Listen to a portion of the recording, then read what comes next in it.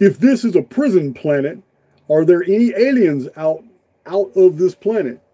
Is this the only planet that is bolted down, not moving? Okay, you're new to my channel. To have asked that question, you're probably new to my channel, or you haven't watched a lot of my videos. I do not believe in the Newtonian planet, the planet deal.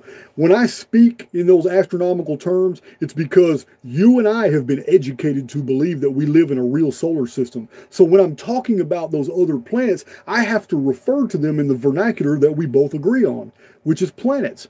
But I don't believe that. I believe those are oscillating fields. I do not believe for a second that space from within our context is real. I believe there is a real solar system and there's a real universe, but we're not in it. We're inside a containment field inside the real solar system because we're running through simulations and something happened that interfered with the experiment. And that's what this whole thing is about. AIX, the builder protocols, and a benefactor who came in here to make sure the rest of us had a way out. So, yeah, it's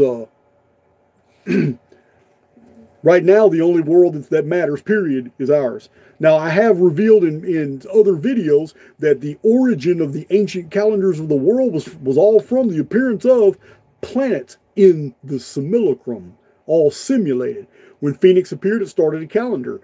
It also caused the Great Flood, introduced the vapor canopy, and also ended the vapor canopy.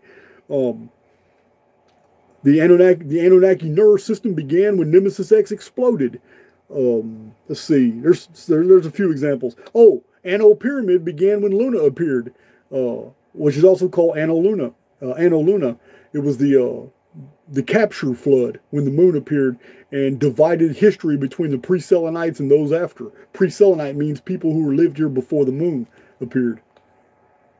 But yeah, it's all simulated.